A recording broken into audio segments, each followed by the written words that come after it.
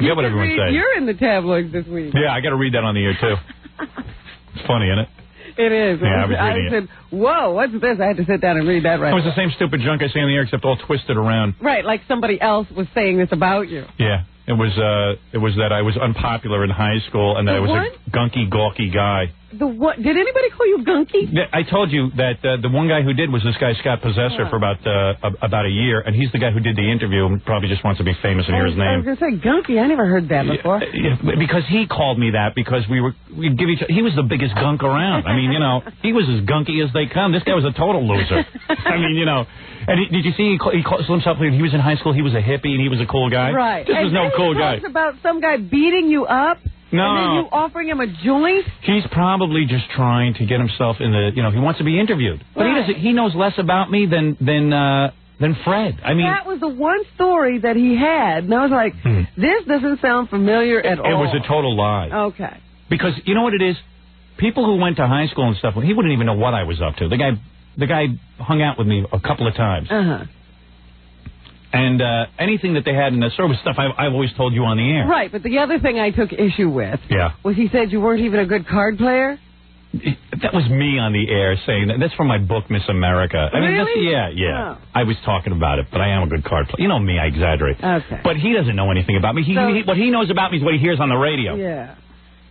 He wouldn't know anything about me. You want to interview people who knew me. Because they even had a picture of this guy in the article. That's him. Like he knew you, like you and he were friends. They had your high school picture and his high school picture. He was as close to me as a maggot was as close to me. But it wasn't like they had a picture of you two together. No, he doesn't have any pictures of me with him. He doesn't even know me. Usually if some guy's your friend, they publish a picture of the two of you together to prove that the guy hung out with you. The people, a lot of my friends get contacted for this stuff. People who actually meant something to me in my life and people who care about me. Well, I get really pissed because nobody ever contacted me. I know. Because they know you're not going to talk. And the thing is that people who care about me and people who've known me my whole life, who actually know things about me, if you want to say, anything that I've ever done in my life, I've said on the air. I've never kept anything a secret, quite frankly. I don't have any.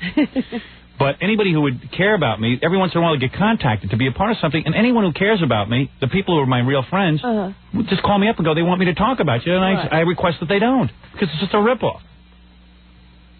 But I would like the opportunity to say no. Nobody can get. Even Jackie has learned to shut up at this point. No comment.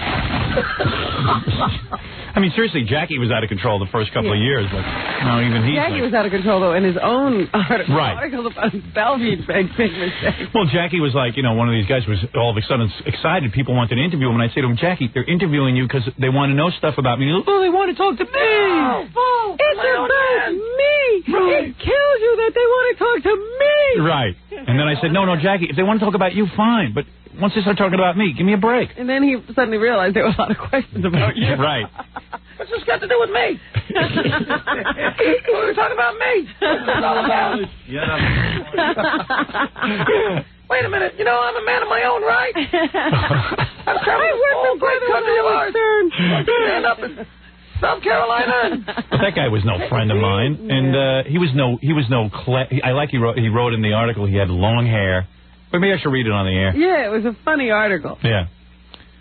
You saw that guy's picture. He was no ladies' man. But I like how he sees himself as a great athlete, and he was a hippie. Right. He all of a sudden became a drugged-out hippie, too. Yeah, he was no hippie. You two dressed alike. Yeah. Trust me. And ran around with your long hair. He was no friend to me. And you got real cool all of a sudden. Yeah. I love the guys who will talk about me from high school, knew nothing about me. Did you ever get cool in high school? I was a lot cooler than him. Someone wants to interview me about him, I could do that. But nobody cares. Yeah, right. Who's going to read an article on Scott? I love these. Yeah, because I called my mother. I go, guess who was talking about me in the tabloids? She goes, who? I go, Scott. She goes, who's Scott? I go, Scott Possessor. She goes, that guy barely knew you. I said, I know. I said, I play cards at his house a couple of times. Yeah. She goes, isn't it amazing that like these people in your life who are there for a second all want to leech off you? They're the only ones who are friends. going to do it. Nice guy. What a pal. Thanks, pal. But it was a riot seeing this big story. What was that big, bold headline? Something about you being a high school geek? Howard Stern was Revenge of the Nerd. Yes. Howard Stern was a real nerd. Well, that's true. I mean, I admit that. I was not even a nerd. But as I've said on the air in the many times, I wasn't even a nerd. You couldn't even make it into that group. No, I was a non-entity.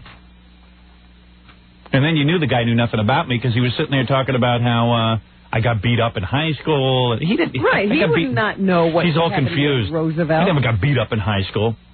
I wish I would have gotten beat up in high school. Maybe someone would have noticed me. Well, that was what I was talking about, that marijuana story. Somebody was starting to beat you up, and then you pulled out a joint.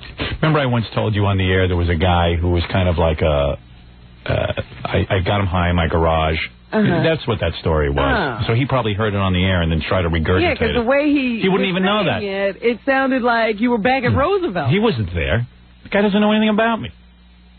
And then he talks about you trying to play basketball and all that stuff. Yeah, like he was with me. That's what I did. I was playing a lot of basketball with him. Yeah. That's what I did in high school. I was a basketball player. That was my goal. What a douchebag. It really pisses me off, man, when people do that. They claim they know me. Well, how tall are you now? Are you still growing? I'm 6'5". Because they had you at 6'6".